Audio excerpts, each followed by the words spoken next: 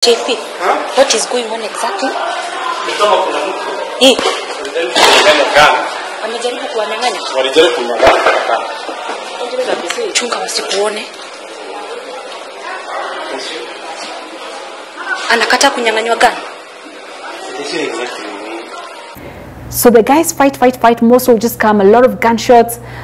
In fact, I remember now JP took the camera, and he's trying now to get a shot of these two. What's going on? Yeah. One is literally dying to get exactly. And I remember his camera is not the small cameras. It's the huge one. These big ones. Imewekelewa hapa kwa mabega anaibeba hivi, you know. It almost looks like a gun in itself. So I remember now I'm there. I whip out my phone, and I'm also trying to capture with my phone the action. Yeah, and at the same time I'm just like I'm panicked. I'd be lying to tell you if I wasn't afraid.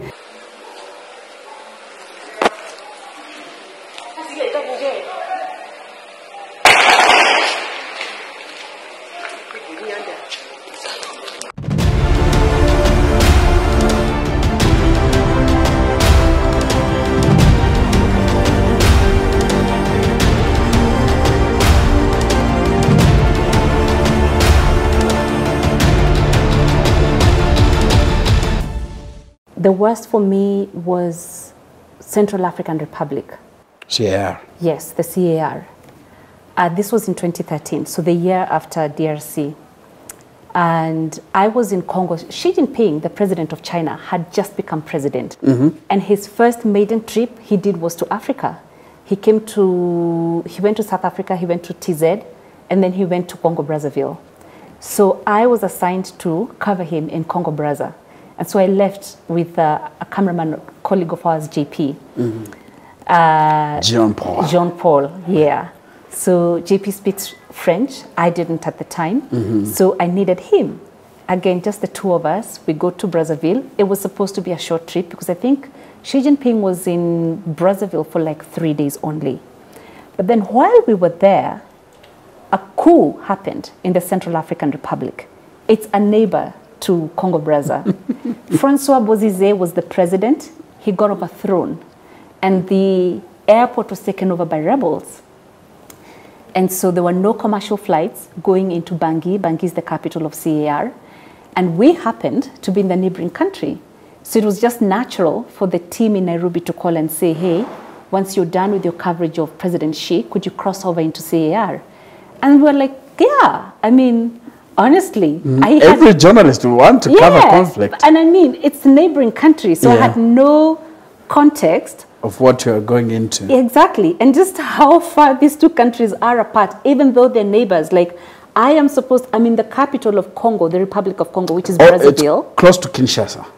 Yes, it's actually just divided by the Congo River. Yeah, and I'm supposed to go to Bangui, the capital of the CAR. And in my mind, because they're two neighboring countries, in my ignorance, I'm thinking, but that's like leaving Nairobi and going to Kampala. You know, I mean, that's a trip you can make very easily. And Nairobi, Machakos. Yeah, you know, I mean, you cross the Busia border and boom, you are in Uganda. Yeah. And so that's what we thought. And so we were like, okay, no problem. So we finished our coverage of President Xi, and then began the process of getting into the CAR. So we went to the embassy in Brazza, the CAR embassy in Brazza. We got our visa. It was very quick. And then we started now gathering information. So how do we get to Brazzaville from here? And so we were told, okay, you need to get a flight from Brazzaville to go to a small town in the Republic of Congo called Imfondo. And then drive from Imfondo get into the CAR, and then drive from the border into Bangui, the capital of CAR. Okay, so we think, okay, no worries, we're going to do that. So we get the visa, we start the journey. The flight to Imfondo happens only once a week on Thursdays. You miss it? You miss it, you're done. You have to wait until the following week. So we get the flight, we fly into Imfondo. The whole time we are flying into Imfondo, I'm telling you, Enoch, it's nothing but just vast, this huge forest. So it's just green, trees. And I remember when finally the plane was landing, I remember looking out and wondering, are we actually landing on top of trees? Because you can't see where you're going. You can't see the airport. No. And that's how huge that forest is. So we land, and the Republic of Congo is massive. And the population is very small. I mean, I think the whole country has a population of 5 million people. That's Nairobi's population. So they're very sparsely populated. So anyway, so we land into this small, it looks like a clearing, you know. We land there. The town is super small. It is so small because I think I Googled it sometime last year. You know, sometimes you sit back and Google just pops up a picture and it reminds you of where you were like 10 years this day. Yeah. And I remember a picture popped up and I thought, oh yeah, we were there. And I thought to Google the population of Imfondo. That was late last year. It was 100,000 people. So you can imagine in 2013 how many people were there. It was just a small clearing. So we landed and everybody was staring at us like we're aliens. I mean, because we stuck out like a sore thumb, because we each had our suitcases of clothes. On top of that, we had the big camera.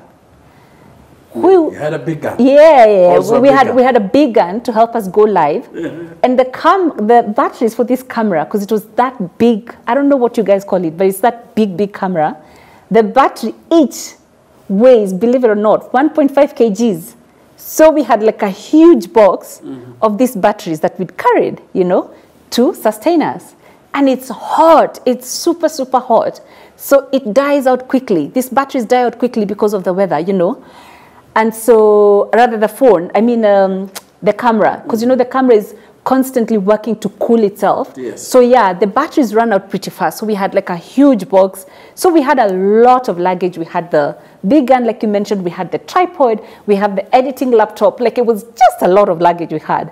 And so people were looking at us like, who are these people? They could tell we didn't really belong there. Yeah. And so the head of the airport came. I didn't speak a word of French. Thank God for JP, he was there. So they come, ça va, blah, blah, blah. And JP explains who we are and where we are going. And the head of that airport called the regional manager of Airtel because the infrastructure there is almost non-existent. So the only other person who, according to this guy, the head of the airport there, who could be able to take care of us was the regional manager of Airtel. So he comes, he had a Hilux. And he's told, I'm leaving these people in your hands. They're journalists, they're traveling to Bangui, sort them out. So he was a really nice man. He got us some rooms. So I remember the rooms they had to be cleaned fast because, I mean, they hadn't been used in such a long time. So the rooms are cleaned, small rooms. It wasn't really a hotel. It was just, I guess, somebody who had set up some rooms somewhere. And then, so they went to get us somebody who could at least help us move from there to CAR, so logistics, you know, the person who could help with that. And then we went for lunch. So while eating in this kakibanda,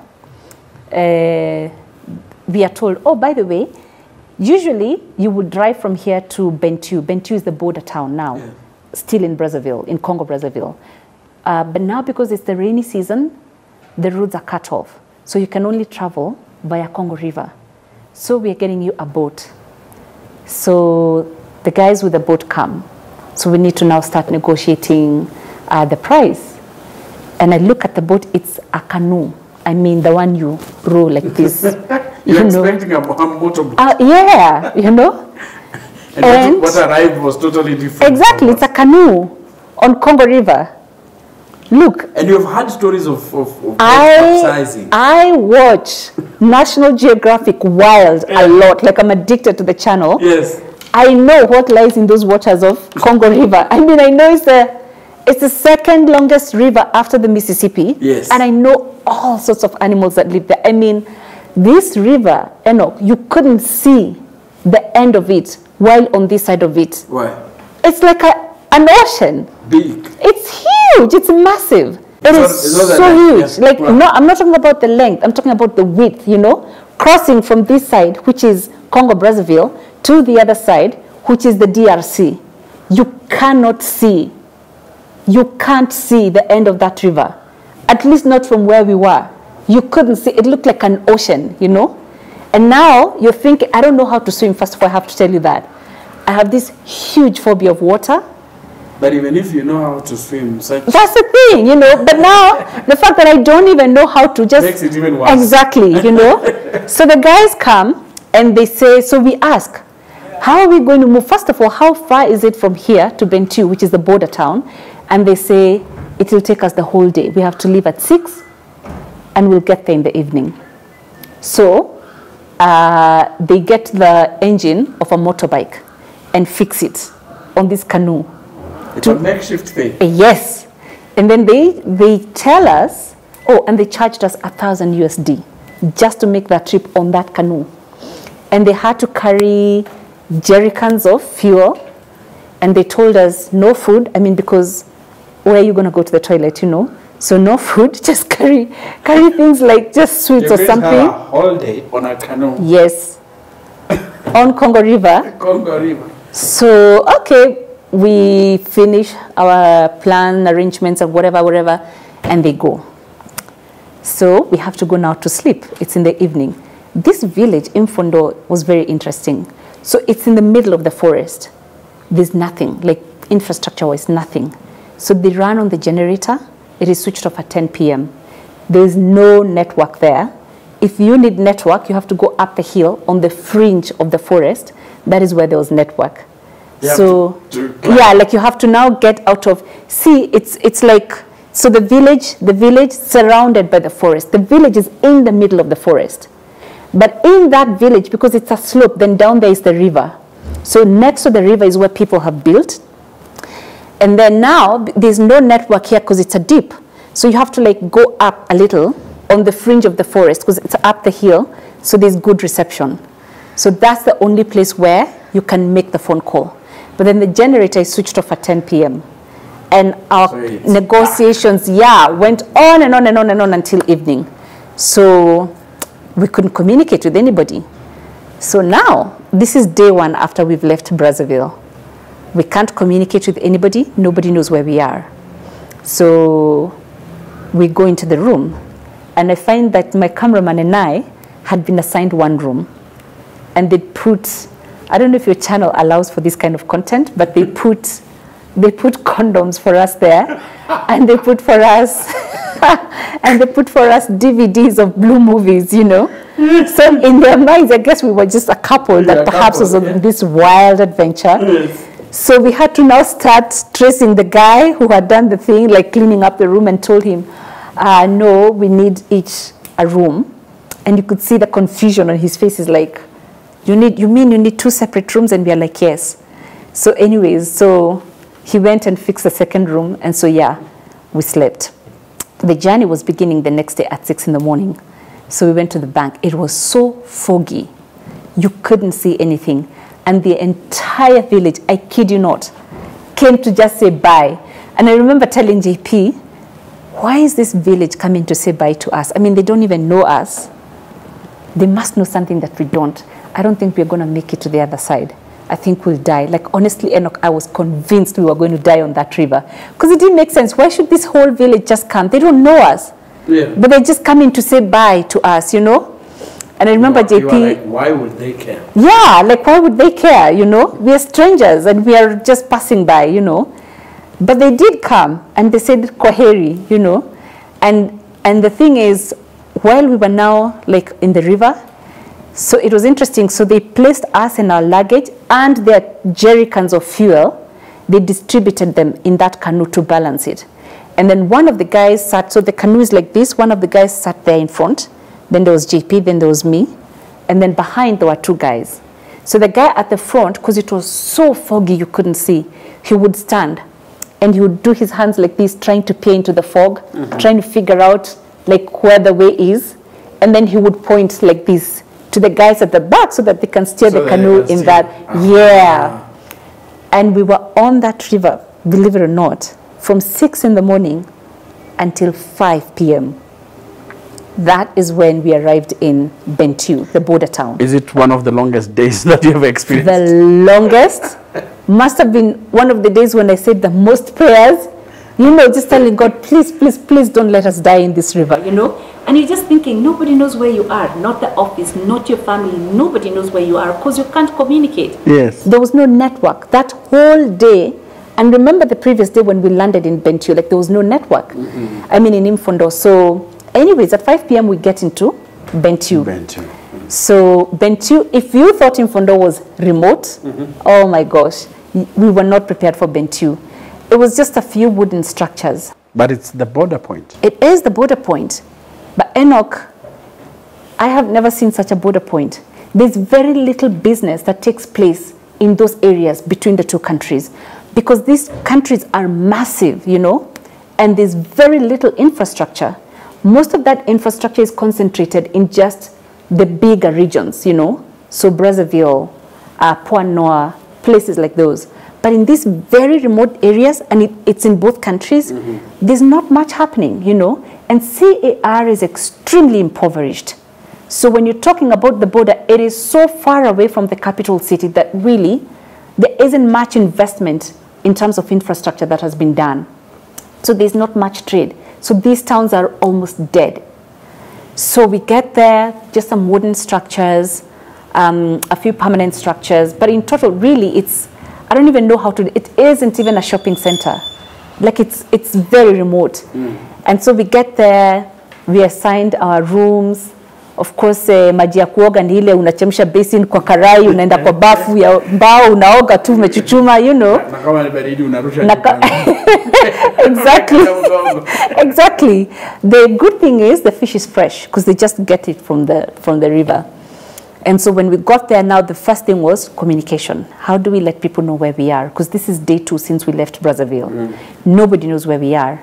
So luckily, there was this Lebanese shop that was there. The guys had a satellite phone. They were charging $1 a minute. So we went, contacted the people that we needed to talk to, and we told them, we said, this is where we are. Now, the office had told us, you do a budget of what you need, and then when you get to Bangui, we send it to you via Western Union or MoneyGram. So all of this we're doing, you're literally now also calculating, okay, how much money do we have left? Because remember when we were leaving Nairobi, it was not for CAR, it was for Brazzaville, which is hard enough for Brazzaville. But thankfully, at least what we had was sustaining us through all these extra expenses that we hadn't really anticipated. So the Lebanese guy says, okay, oh, I think somebody, I don't remember who it was, told us there's this guy who has a 4-wheel. He can take you to CAR. So we go to the guy. The guy is like, I cannot get into CAR because of how things are there right now, but I can take you to the border. It is 8 kilometers from Bentiu to the border. So we are like, but we can go right now. And they said, yeah, you can't go right now because the country has been overrun by rebels. So there's no government, there's no structure, there's no security. So we can only take you tomorrow. And from here, to cover those 8 kilometers to the border, the guy charged us $400 to cover 8 kilometers to the border. 8 kilometers? That is... Yes. There's over 40. Yeah. Currently, it's more than 50,000 Kenyan shillings. Yes. For just 8 kilometers to the border, and then from the border to Jipange. So we give the guy the cash. We got the room to sleep in. Tunyumba tu tuambao tu. Kitambaa ni ile, unakumbuka zile kitambaa za kitambo for those of us who grew up in shacks. Zile za kitambo za plastic za meza. Hizo ziko na maua. That is what they had. Exactly. Yeah. Zile za shine.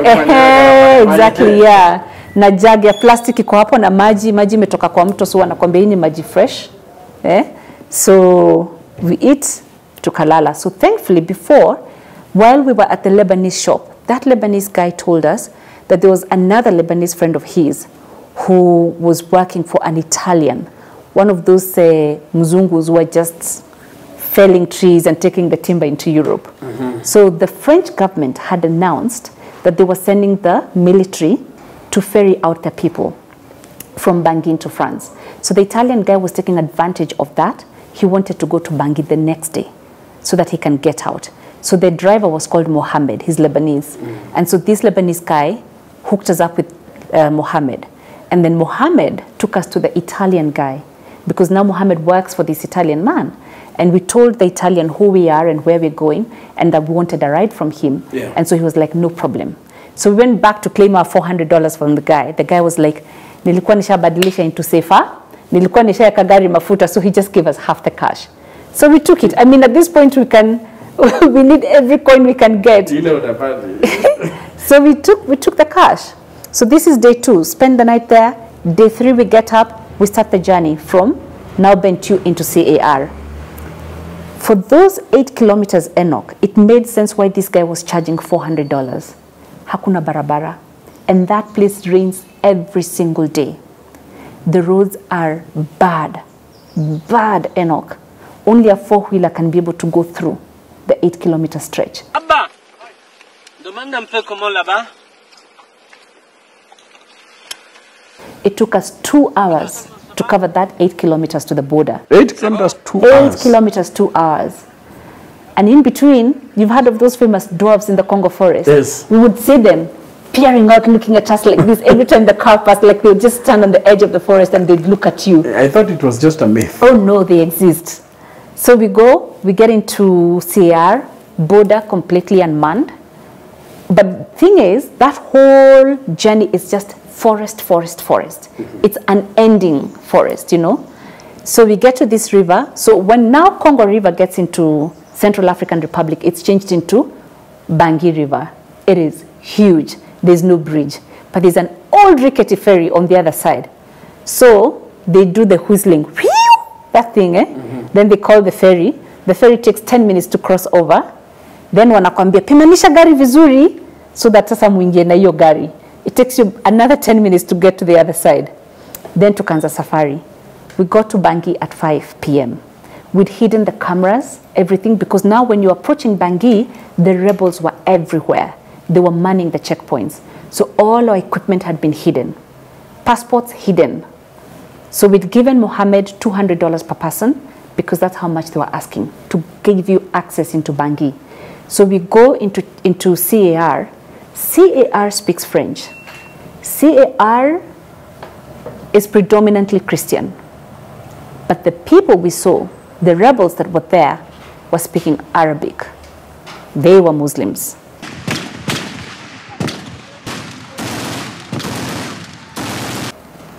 So it raised a lot of questions. Okay, where are they from?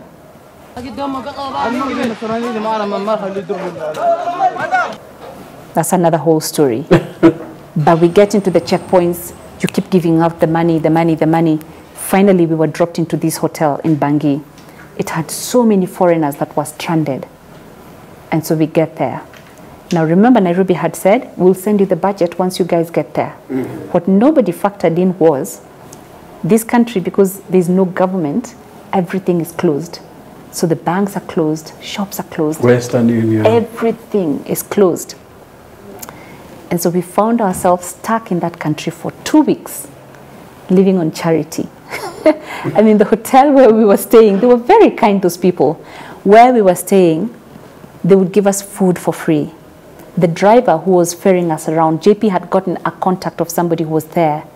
The driver, he understood our situation, so he would drive us around for free.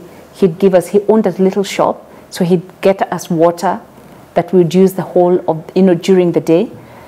And Enoch, what was happening in the CAR, it was horrible, let me tell you. It is a crisis that to this day, it started then, but to this day has never been truly resolved, you know. I mean, now there's relative peace, relative being the working word here. They are working with, even together with Chad on the new constitution or something like that. Yeah. But Enoch, people were getting killed. We interviewed this lady, she was a member of parliament, and she was telling us how she saw a child, a 13-year-old boy, wearing a t-shirt written her party initials. And she called the boy and she asked him who he was, and he said he'd come from the border of Chad and CAR. He's Central African. And the rebels came. This is now what you hear of conscription. And this child, they killed everybody in his family. They took him at 13 years and they gave him weapons. And they would go, she was saying, the boy was telling her that they would go to every home and they'd kill people. And the boy told this lady, the member of parliament, that in one of the homes they went, they killed the father of that family and they ate his shin, you know, the shin with fufu. Can you imagine? And that he was saying, oh, it's very sweet. That is sad. Yes. Central Africa, the atrocities that have been committed there, I think people don't really know much about that because the DRC conflict has been there for much longer than what has happened in the Central African Republic. Mm-hmm. But if you speak to some of our colleagues who've been there, they tell you they've witnessed people being knifed to death and chopped up into pieces, you know, and they've seen it happening firsthand. And it was horrible. The guy that we worked with, that very kind driver who took us round, the next time I went to CAR, the guy was dead. He was shot. Somebody went to his home, called him out, killed him point blank. And the wife saw me, the next time I went there, the wife saw me and she just burst out crying. She literally like wept. But the stories of CAR, we covered. So the thing was that now, unfortunately, because the rebels that were there were Muslim, the Christians now started arming themselves. And now they were fighting back. And so I remember there was a whole place, you know, like for example in Kenya, how we would associate Eastleigh, the Eastleigh part of in Nairobi, Eastleigh, yes. Yeah, would associate it with having a lot of Muslims. Yeah. So they have something like that, some district they call PK5, and it's predominantly Muslim. And those Muslims were marooned. So there were two groups of people. One was called Séléka, that was Muslim, and the other one was anti-Balaka. So the anti-Balaka now came as a result of the coup that happened, because remember when I told you the rebels that were there were not speaking French. Yes. They were speaking Arabic and they were Muslim. Yes. So that's how that conflict unfolded. And so you'd find Muslims marooned, Enoch. They were starving in their homes because they couldn't be able to get out and get food for their kids. It was terrible. People dying in their homes because they are dying of hunger. They can't get access to food, access to water, access to medicine, and they're dying. And when we went there, it was so fresh, the UN hadn't even set up there yet. So the UN just came shortly after we got in, yeah. But the stories that we told in CAR, I think for me, because for DRC, what I mean by order is that we were embedded with the National Army, you see? Yeah. And so we witnessed the conflict, but somewhat from a safe kind of distance. In the CAR, there was a shield, some kind of a shield. In this, yes, in DRC. Yeah. In the CAR, it is just me and my cameraman, period, in the thick of things. There's no military. We never saw any military. I mean, the rebels came, Jeshi Katoroka, you know? Mm-hmm. Guys fled, Bozizé fled. So it was overrun quite literally by rebels. So ni ujipange ujisort. So we would be somewhere. The rebels were called Séléka. Yes. So they had seized vehicles, anything they could see. They had seized them and they had branded them Séléka. And so everywhere you went, everywhere you looked, it was just the rebels. Mm-hmm. They were staying in the same hotel where we were staying. They'd have their fights there, shoot at each other there. There was not a single moment where you would say you have a bit of quiet. It would be gunshots all around you. Gunshots, screams at night especially, you know, and you wouldn't really know, am I next or not? Or is there a stray bullet that will get me or not? And there was this one incident that really sticks out for me. It was an afternoon. We had finished our, filming, and so we had gone back to the hotel. I was editing. It was a hot afternoon. So like outside the hotel, like on the terrace of the hotel. Yeah. So there were some tables and chairs. So that is where we were. And a commotion started at the back of the hotel. But because by this time now you're desensitized to these gunshots and whatever. Umezoea. You know what I mean, umezoea. So I'm there plugged into my earphones, editing. JP was just there, And kidogo, nikasikia JP ameniambia, PK, ingia chini ya meza. So I removed my earphones. I'm wondering what's going on. And I look up, and JP was seated across me. Yeah. So my back is towards the entrance to the lobby of the hotel, and JP's back is towards the gate of the hotel. So I look up and I see this guy, one of the rebels, pointing an AK-47 at me, or at least that's what I thought. And the first thing that went through my mind was, why does he want to shoot me, you know? And then I heard a voice shouting at this guy from behind me, speaking in Arabic. And so I turned, and standing at the entrance to the lobby was the colonel who was fighting with this rebel, his soldier. Kumbe, they had started the war nyuma ya hoteli. The colonel had crossed the guy, the soldier, alikuwa amepitia njia ingine kutoka njia ya gate. But because they're still fighting and hurling insults at each other, the colonel amevuka through the lobby. He's standing now at the entrance of the lobby. So he's right behind me. The soldier is right behind JP. So the soldier now wants to shoot at the colonel. And so now me, I'm stuck there in the middle, you know? And so now I take in this whatever, and then JP is like, chini ya meza PK, so me I duck under the table. So we leave the laptop there, nakaminje juu ya meza, you know? And then pop, some commotion, the guy shots in tunasikia gunshots, pop. Then we crawled, you know, like we crawled from the table to another room. The door had been opened for that room. So we went in. At this time now, everybody has scampered for safety. JP, what is going on exactly? Amejaribu kuwanyang'anya. Walijaribu kunyang'anya. Chunga wasikuone. Anakata kunyang'anywa gani?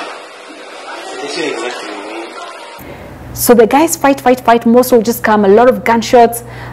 In fact, I remember now JP took the camera and he's trying now to get a shot of these two. What's going on? One is literally dying to get Exactly. And I remember his camera is not the small cameras. It's the huge one. These big ones. Imewekelewa hapa kwa mabega anaibeba hivi, you know. It almost looks like a gun in itself. So I remember now me, I'm there, I whip out my phone, and I'm also trying to capture with my phone the action. Yeah, and at the same time, I'm just like, I'm panicked. I'd be lying to tell you if I wasn't afraid.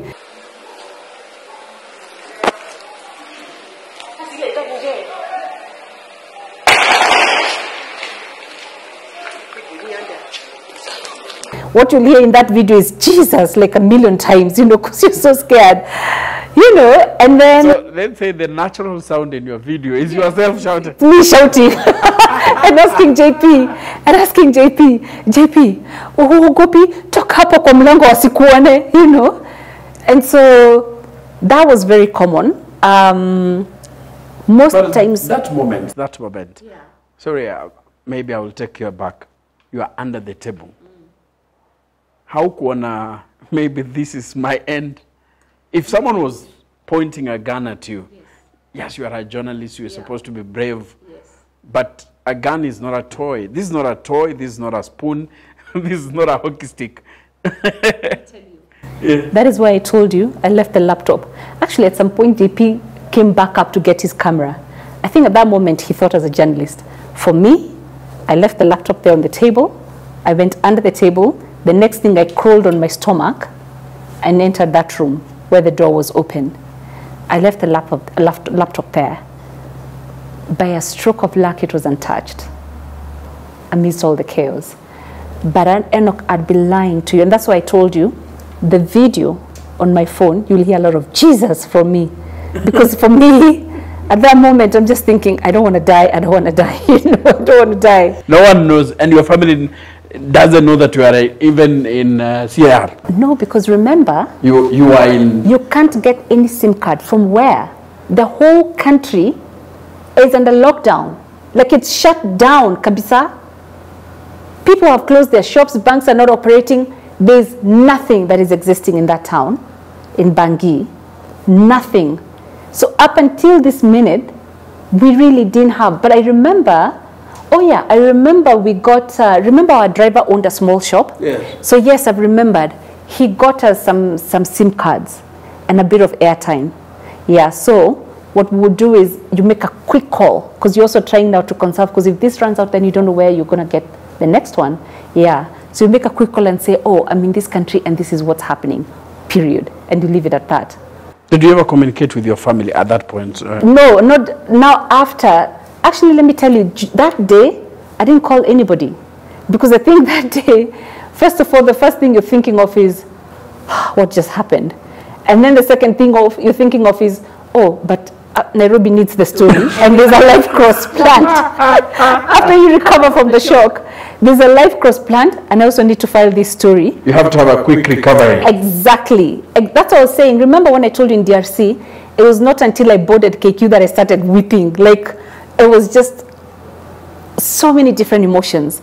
But while you're there, you never truly have time to process what is happening. And that is what I've learned. Like, you truly never have the time to process. It's like you're a robot, you know? So at that time, what you need to do is survive. Okay, then I've survived. Then, oh yeah, I was editing a story because we have a live planned at this time. And you know, CR is 3 hours behind Kenya. So if our news is at 8, the live is at 5 p.m. So you need to file your story. You need to get content for your live cross. And then after that is done, you're thinking, oh, by the way, tomorrow, we need to go to this place, we need to interview this person, we need to capture this. So I found, for me, I never really had a moment to myself where you're processing, this is what's going on. Because, you know, you're constantly just navigating the now, you know. What do I need to do now? So now I need to leave. After you leave that minute, now I need to deliver a story, you know. Yeah. You know, so it works like that. It's surviving, then telling a story. Exactly. Surviving, then tell the story. And then survive again, tell the story. It continues like that. Never once did I even think, oh, by the way, where are we going to get money from? It didn't cross our minds until when it was time for us to go back. And by a stroke of luck, things opened. We were due to come back to Nairobi tomorrow, and things opened today. So now this is the funny story. We go to the bank, and we need now, I mean, the whole budget has been sent, and it's in dollars. But the CFA there has tumbled so much against the dollar. They put for us money in bags. They were looking for bags, kutuwekea pesa. They didn't give you dollars. Money. There were no dollars. We had to change the money from dollars to CFA. Also for you to, because now you have to give. Yeah, they have to give us. You are living on currency. credit. Yeah, we're living exactly. We have so many bills to pay, you know, and we need the money. This is 2 weeks in, so you can imagine how much the bills had piled, you know. So, well, it's after bags, wakatuwekea mado ndani. Then now we started looking for people to carry the money for us, put in the car. But you know, the funny thing is, Enoch, it's such a paradox, that situation. Nobody thinks of stealing from you. Nobody thinks of stealing. I think just like me, everybody's thinking of, I need to first leave, you know, before I can think of, oh, nahitaji do, sijui ya kufanya nini. The first instinct is for you to survive, to live.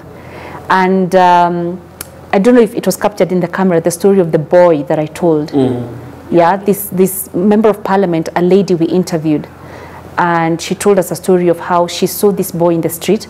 He had a T-shirt emblazoned with the party, whatever, the party initials. And so out of curiosity, she called him and she asked the boy who he was and where he was from. He was 13 years old. He was from a village near the border with Chad. He'd been conscripted by the rebels, and they had walked from that border in Chad. I mean, you need to look it up in the map and just see the distance they covered. To Bangui. And along the way, they would kill. He was armed. They would kill. And he said how they went to this home. They killed the father of that family. They ate his shin, this part of the leg. They ate it with fufu. And the boy said the meat was so good. He also ate the meat. He ate the meat, yeah. I mean, there's nothing else to eat. He had no choice. Yes. He's a young boy. Exactly. Yeah. And that's what he was put under by those rebels. They mess up with the minds of kids. They mess you up so much, Enoch, that... And I think that's why I said it affected me more than the DRC. It wasn't just me feeling I'm in danger constantly. Because, you know, in DRC, I had a place to retreat to in the evening. But here, where could you go? There was no place that was safe. Where we were staying, the rebels were staying there. There's no police, there's no military, there's no government, there's nobody to protect you. But on top of that, it's also seeing what these rebels were doing to the community, you know?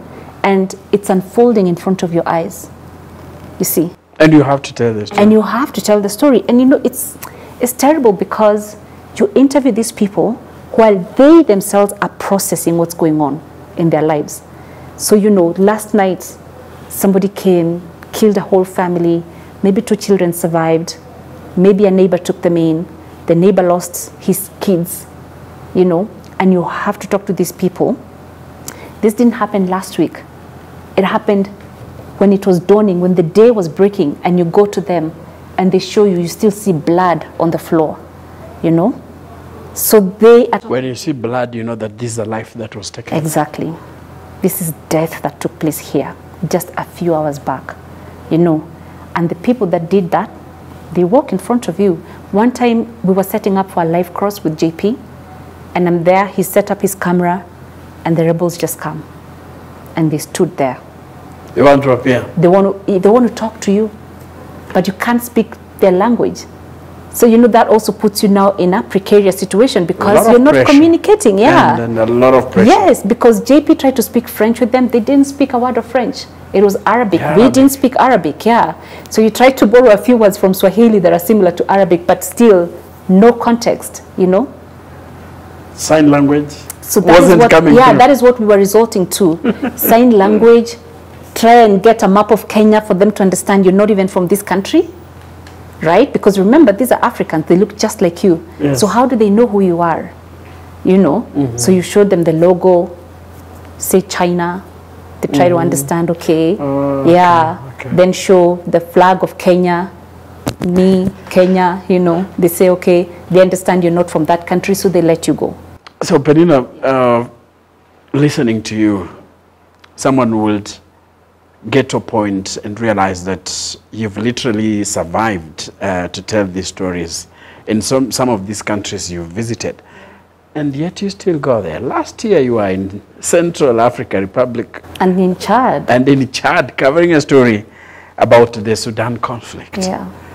What keeps you and makes you still go there? Would someone say, is it because you are employed as a journalist? Or is there something else that pushes you to tell this story? I'll tell you what. And this is something I have seen in very many countries that I've covered. Because I covered CAR, and remember what I told you, the CAR conflict to this day is still happening. Just recently, when AFCON was going on, what did we see? The Congolese players protesting that their conflict is not really getting the mileage that it should be getting. The unfortunate bit is that the African story is told by non-Africans, and so we are at their mercy. You see, if Ukraine erupted, how many years ago did it? Ukraine is still making news to this day. Headlines. Yes, every single day. But African stories. But Africa, Sudan is fizzling out right now as we speak. Yeah. It's not getting the headlines that it should be getting. And look, I was in Chad last year, May, to cover the Sudanese that have gone into Chad, you know? And the stories, we went to the refugee camps. And by the way, I'll let you know, we were there when the UNHCR was actually setting up the camps because of how fluid the situation was. So it wasn't like Kakuma in Kenya where the infrastructure is already there. No, the crisis is unfolding. So it was the UN ground is zero. Yes, you know, and the UN is simultaneously, you know, trying to deal with this conflict, trying to get funding from donors who, by the way, are not responding the way the UN would want, because they're saying, oh, but you know, there's Ukraine, you know. And all this, also this, you see what I mean? So for me, going to these countries has nothing to do with the fact that I'm a journalist. If today I'm not employed by any media house, I will come and tell you, by the way, Enoch, can we partner? And can we go and do these stories? Why? Because these people are me, Enoch. They look like me. The reason why that rebel will come to me when I'm doing a live and want to know who I am is because he can't tell me from a Central African Republican. I mean, a Central African. You know what I mean? Yeah. They are me. These are my people. And I'm here with the voice that they don't have. You know, when you say that, I remember when I was in Congo that when I was telling the story of the people who are suffering in IDP camps, it was so devastating because a majority of these people were speaking Swahili. I could understand what they were saying. So I felt like this is my brother, this is my sister, this is my mother. I remember there was a lady I was seated with, and we were talking and she told me how she left everything. She had to leave everything. And this story dots Africa. The story of conflict is in so many countries.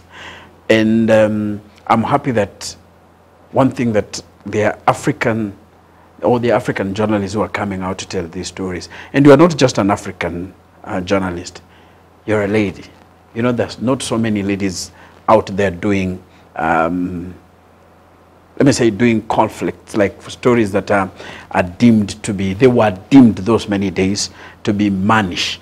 But today, you've told so many stories. What would you tell other journalists who are out there, probably, who haven't developed the urge to tell the African story?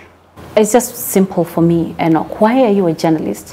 What drove you into that profession? You could have picked any other profession. You have to know what made you want to be one. And you have to live up to that dream that you had. You don't want to be a journalist because you think you want to be famous. Far from that, you know. I actually don't think I'm famous anymore. I think I was more famous when I was at NTV than I am now, you know. Yes. But it is now that I get the most fulfillment, because now I'm able to tell people what is happening to my continent, to my people, you know. And I get to tell that story, by the way, on my terms, you know. And what I mean by my terms is that we're here, CGTN Africa, our business is Africa. We're not mixed with, oh, but in the midst of it all, you also have to go to Ukraine and you have to go to Palestine. This is a segment meant for Africa. For Africa, you know. And so we have this segment every single day. As we wind up, you've done stories of conflict, you've covered quite different stories, even climate change. But in the near future, what kind of stories would you like to tell about Africa as a journalist? I would like to tell a story of Africa, of an Africa that has come from the ashes. I think for me, having witnessed these conflicts way too many times, you know, way too many times, I would want that to change. There's a time we had peace in DRC and I thought, oh wow, I remember talking to some friends of mine and saying, back in 2012, had anybody told me the East would be stable, I'd have said, you're lying. But they did have some peace. Now it's erupted again. But then for how long shall we keep on telling these stories, you know? In 2020, I was in Burkina Faso talking about conflict. You see, now it's Sudan. Goodness knows what else it will be tomorrow. But can we then, as Africans, also say, we are prioritizing ourselves, we are taking care of ourselves, so can we stop with the conflict? Because who's fighting? We are fighting one another, you see? Yeah. No one is coming from outside. No. Yeah. You see, it's you taking up a knife and me taking up a djembe, and we are fighting. Some people say there is influence, external influence. There could be, but we can say no to that influence. Do you understand what I mean? I agree. That it is us with the power to say what we want with ourselves and our lives and our country and our continent, you see? And so can we do that? Because tomorrow, I don't want to keep talking about, that is why sometimes I feel like that's why maybe there's so much apathy from the world, because, oh, what's new about Africa? Every time you mention Africa, what comes to people's mind? It's poverty, it's conflict, you know. Someone said, have you seen Bono? Have you seen UNICEF? They say that when UNICEF is not in Europe, UNICEF is in Africa. Yeah. You know, and so I'm like, I want to tell a story of a thriving Africa. And of every day, children are born in this continent. They're born into what? Into poverty and conflict? Can we have kids born into a continent full of promises? You know? I also want, if one of my kids decides to follow my footsteps, I want them to tell a story of a developed Africa. You know? When they tell historical stories, they say, we used to have. Yeah. and tell you what, the places in Africa where I've been, most times I've traveled to very remote parts of Africa. Actually, that's where most of my assignments take me. But I'm always blown away by how those people live and how they survive. You know, we talk about tech and how tech has improved our lives, but you need to see the human ingenuity that is with those people. They have no tech, but any of those people have ways of surviving. When I was in Chad, on the eastern side of Chad with the border in Sudan, that was in the desert. And people sleep outside because of how hot it is so they can't be able to sleep in the house. But you know what? It's full of scorpions out there, but they know how to deal with that poison from the scorpion should you get bitten at night. And they know what to do with the venom from a snake. Do you get? With minimal resources. What does that tell you? It tells you how sharp our people are. You see? And so if we could only facilitate these people to sharpen more on their already existing knowledge within them, then you can see where Africa would be. I've been to Turkana, and then you find someone doesn't have a mattress in that hut, the Manyata. The Maasais call it Manyata. I don't know how Turkanas call it. Can't remember. But in that hut there, they don't have a mattress. Yeah. They sleep on sand, but they survive. Yeah. I get your point. Yeah. They survive. Yes. Without anything, but they do, because they have this knowledge within them. And all we need to do is just empower these people, you know. But when I was in Burkina Faso, for instance, in 2020, people were displaced from their homes. And so they were in some area called Barsalogo, very far near the border with Mali. Yes. And kids are striving to get an education, even while they're displaced. And they were learning under a tree. And it was in February, so it was during the Harmattan season. The Harmattan is when there's these winds that blow in the desert, and they carry with them lots of sand. And I'm telling you, Enoch, those winds would come, and it would all of a sudden get dark at 2 p.m., and you don't see anything. It's clouded by sand, yes, or something like that. The sun is literally blocked by the amounts of sand, yes, that is in the air. So it gets dark. Kuna kaagiza kabisa, but it's just sand in the air. You cannot breathe. I saw the same thing in Chad when I was there last year. You can't breathe. You can't even open your eyes because the dust gets into your eyes. It gets everywhere. And these small children, Enoch, still striving to get an education. And I'm not talking about teenagers. Small kids, 5 years, with their little backpacks branded UNICEF, are under a tree. Scrambling, first of all, it's an arid area. So trees, moja iko hapa ingine iko sijui wapi. But they'll sit and squeeze themselves there with those donkeys that their displaced families use to get water from, I don't know, 10 kilometers away. So hata hizo punda ziko hapo zinang'ang'ania hiyo kivuli. Nao watoi. And the kids are learning. And the dust will come. And those small children will struggle to breathe and even blink. And they will wait it out. Then waendelea kusoma. And I'll tell you something I saw in Chad last year. I traveled again with JP, and we went to this camp. Remember I told you that the crisis was unfolding, so as it's unfolding, UNHCR is also trying to deal with the numbers and take care of these people coming in. And we went to do a story about what the UNHCR was doing. You know, basically they're constructing, they were actually overwhelmed by the influx of the refugees. And we went to this camp, and we saw these small 2 little boys. They had just come, the family had just been assigned a house. I think they'd been there for, I think, a day. They had arrived a day before. Yes. And JP was carrying the tripod on his shoulder. He had a small camera, so the camera is hanging and the tripod is up.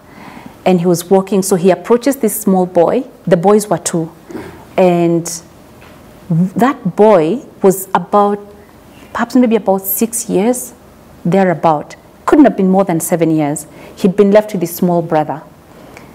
So he sees JP with the tripod, and this boy runs away screaming. He tries to carry his small brother, but now he's not able to, you know? So he dumps the little brother, and he runs away screaming. And JP is speaking to him in French, and he's trying to tell him, hey, where are you going? Why are you going away? Why are you crying? And the boy runs and runs. And there were 2 men seated a short distance away.